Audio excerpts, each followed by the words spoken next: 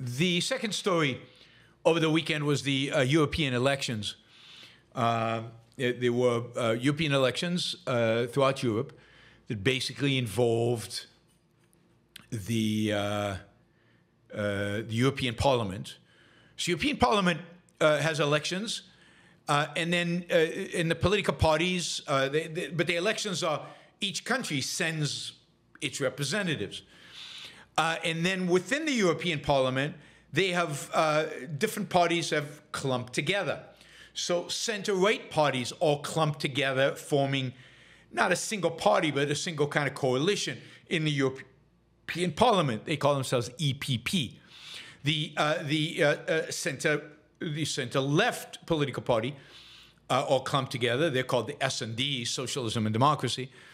And then there's the Renewal Party, which are like liberals, more classical liberals, more pro-free market type liberals who want to rein in the bureaucracy. They're called RE, the Renewal Party.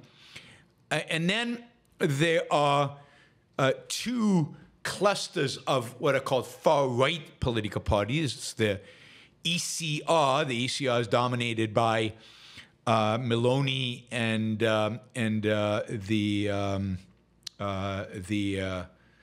Meloni and her political party in Italy. ID from Identity, which is a far-right political party affiliated with Marine Le Pen, primarily comprises of the French delegation, Marine Le Pen's delegation. Then there are the Greens, which are the Greens, the environmentalists, leftists. Then there's the left, I guess just another leftist grouping. And then there's NA, non-affiliated, and others. I'm not sure what the others are, but non-affiliated is mostly right-wing, more right-wing parties. Primarily, this would compose in this election of the AfD from Germany, and Orban's political party from Hungary. So that is kind of the layout in the European Parliament. They vote for leadership. They kind of vote for leadership like you do in a parliament, elect a government. They vote for the leadership of the European Union. I think some bills and some other things they have to vote on, but a lot of the actual decision making in the European Union gets done by the particular governments getting together and making decisions. So while the European Parliament has some function, it is not the most important of the entities within the European Union. However, the elections were very symbolic, right? These are elections that represent kind of, these are not as meaningful as country elections, but they are symbolic in terms of the atmosphere in any given particular country, the views of people in any particular country, in terms of what is where they are leaning. And this election, which happened over the weekend, clearly indicated a number of clear-cut trends in European politics. Basically, in European politics, the right is on the rise. This is true of both center-right and far-right. But every country is a little different, right? So in some countries, not so much, like in Scandinavia. Even in Sweden, where you would think, given the problems they have with Muslim immigrants, you would see another spike of the far right in Sweden. The far right in Sweden did not do well. In Scandinavia, kind of center-left parties did better than expected, but the center-right, center-left pretty much held. If you look at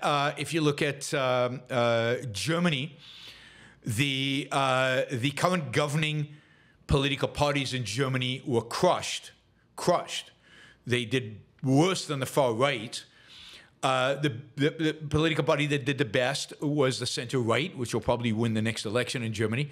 But then number two was the far right, the AfD, which is a horrible political party with people associated with it who are associated with neo-Nazis and there was just a scandal that broke recently about them getting money from the Chinese and getting money from the Russians So this is a very unsavory political party, and they're now scoring number 2 in Germany. The biggest surprise, the biggest probably shock to the system, I think, for everybody, was what happened in France. In France, basically, the far right, Marine Le Pen's political party, crushed the Macron's party. Macron is center, just center left, center right, probably center right a little bit. They just crushed Macron, humiliatingly so, to such an extent that Macron immediately announced that he's dissolving parliament and calling for an election, which is a huge risk. He's basically daring the French people, okay, you want a parliament run by Marine Le Pen's political party? Vote for them. Let's see you vote for them. And it's going to be interesting. So we've got an election. And the way they do the elections in France, it's 2 rounds. The first round, a bunch of people in each kind of district are running. Then the top 2 run in each district against one another. And basically, the question is, are you really going to let Marine Le Pen's political party dominate French parliament? It's going to be fascinating to watch. It's a huge gamble. But basically, Macron is putting everything he has onto this election after he got humiliated in the European election. I will note Marine Le Pen, over the last few years, has really tried to moderate her far-right views. She's distanced herself from her anti-Semitic father. She's toned down the racist rhetoric. She's even dramatically toned down, even the anti-immigration rhetoric. She, in spite of being very close to Putin in the past and receiving money from Russia in the past, is pro-Ukraine and anti-Russia. So she has toned herself down, and indeed to her right, there was a political party that ran to her right that did quite well as well in the French election. So the right generally did well. Anyway, on the other hand, in Spain, the center-left did well. In Italy, Meloni did well, not parties to her right. In Portugal, the center did well. So it wasn't uniform. In Belgium, the government got crushed, leading to the resignation of the Prime Minister of Belgium as a consequence of how badly his political party did in European parliaments, not in Belgian parliament elections, in European elections. In Hungary, an interesting story. There's just a lot of these interesting stories. In Hungary, Orban had his worst showing really since he's been running Hungary in this second round. He ran a long time ago in more recent times. And he was in a new political party that was just founded a few months ago. Was the second biggest. Orban still got the most votes, but he was short of 50%, which he had in the previous elections. I think he got 44. And this new party that nobody had heard of until recently, of a former associate of Orban's, but more center-left, more center-right, more center than Orban's kind of pro-Putin, far-right, and more affiliated with Europe and more committed to economic freedom. Orban is not committed to economic freedom at all. This political party has risen, and I think is going to pose a real threat now to Orban when it comes time for elections inside Hungary. So that is interesting. All right, so what's the bottom line? The bottom line is the bigger winners of yesterday's election was, one, the center-right. The center-right gained 10 seats. It went from 176 seats to 186 seats in the European Parliament. Meloni won. They didn't gain a huge amount, but they gained her kind of aggregate cross-European gained 4 seats. So they are larger. They went from 69 to 73. ID, which is Marine Le Pen, they won big. They were the big winners, I think, is Marine Le Pen.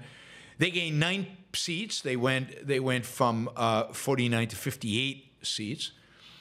Yeah, those are the winners. So those two, and of course, from the non-affiliates, the big winner there was this far-right German party, which is really horrible. The AfD, who significantly increased the number of seats that they had, and indeed won most of the votes in East Germany. In East Germany, they were the biggest political party for the European Parliament. Right? So a little scary what's going on in Germany. The big losers, two big losers, which is interesting, right? The Renewal Party, free markets, liberal in the classical sense, lost 23 seats. They're down to 79. That's a huge defeat, and it just shows you that the one thing that both the left and right agree on, the one thing that everybody's in agreement is we're not interested in markets. Markets out. That's the same as in the US. And the other big loser, and this is a good one, but it's a big loser in a percentage term, even bigger than Renewal, that is the Greens. I mean, the one thing that I think center-right, far-right, and even, but center-right, far-right, all, have agreed on implicitly is this whole climate change stuff has to stop. This is the farmers' protests. This is the absurdity of closing nuclear power plants in Germany and the high cost of energy throughout Europe, blamed on the Greens. So the environmentalists are actually the biggest losers of this election, and that has to be a good thing. The center-left only lost 4 seats, but it lost. So I'd say left-wing parties, generally, left-wing parties, all lost. Not a single left-wing party gained. I mean, as a whole, in terms of these coalitions. Again, in Spain, in a few other places, the center-left did gain, but not in an overall sense. Some of the most horrible people on the right gained. Poland did well in a sense that the governing coalition did well. They are centrist. I don't know if they're center-right. I think they're affiliated with EPP. I think they're center-right. Whereas the previous ruling party in Poland, which was more right-wing, I think is associated with ESR, did not do as well. And then there's a far right-wing in Poland, which also didn't do as well, but still got some seats. So again, it's a little confusing, but generally the trend is right, particularly far right in specific places like France, and the left getting clobbered. So I have to say again, my predictions about the fact that the left is not tenable, that the left is ultimately always going to be rejected, that the left is too nihilistic, suicidal, and disintegrated to actually win in total and to survive in the long run, those predictions seem to be coming true again. Now, Charlie asked a real good question. What does far right mean? All right, so what does far right mean in this context? It really means, I mean, really there are only 2 issues that the far right cares about. Only 2 issues that the far right cares about. Yes, Scott, you can pretend that it's one election. You can pretend that I haven't given 100 different examples of exactly the same thing happening all over the US and all over the world for years now. But that's you as an evader, and that's fine. You can hang on to your crazy beliefs. There are only 2 things that the far right seems to really care about, and then there's one where they are split. The 2 things that they all agree on, that there's uniformity, is anti-immigration, all immigration, right? They're very anti-immigration.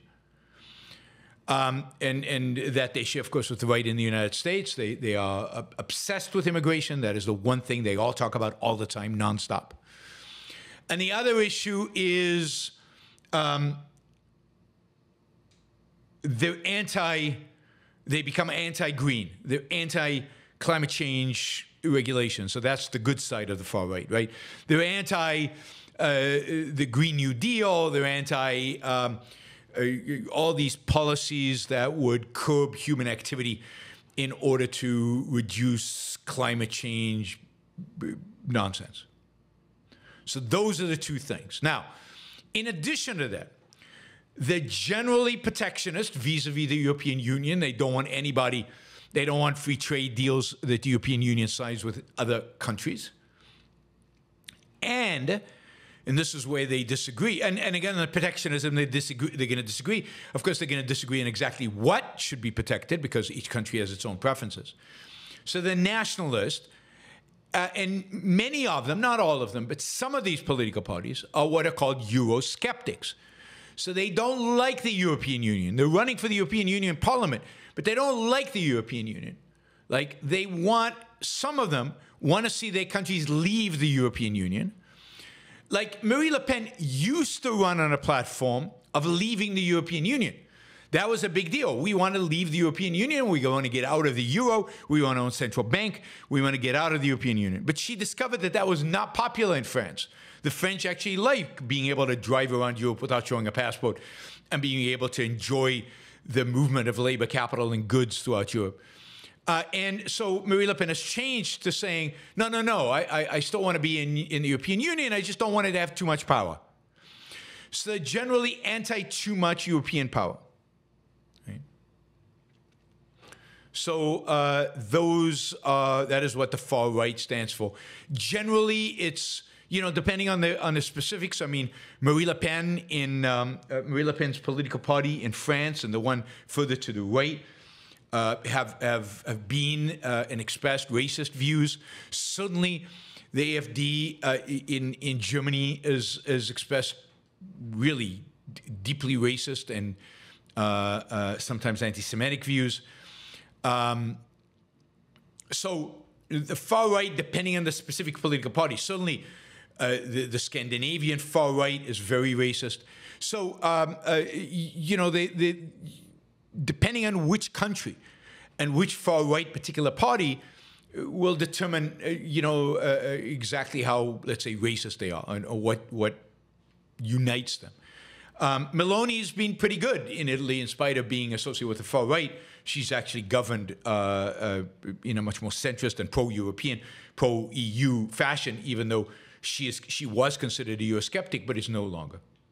Right.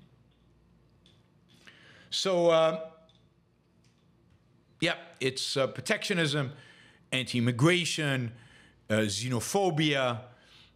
It's not, the one thing that it's not, the one thing to remember that far right does not represent is capitalism. Nobody represents that. I mean, to the extent that anybody did, it was the Renewal members, and they got crushed. They're irrelevant in Europe today. Capitalism is irrelevant in Europe. What's relevant is, just like in America, capitalism is irrelevant. It's immigration, immigration, immigration, and everything that's wrapped up into immigration, protectionism, nationalism. It's all kind of a common wrapping, All right, we'll talk more about this. There will be a lot more to talk about it, particularly once we see how the French elections shape up, because they're going to be, you know, I think they're going to be really, really crucial and really, really interesting in terms of the future of France, the future of Europe, and what actually is going on. All right.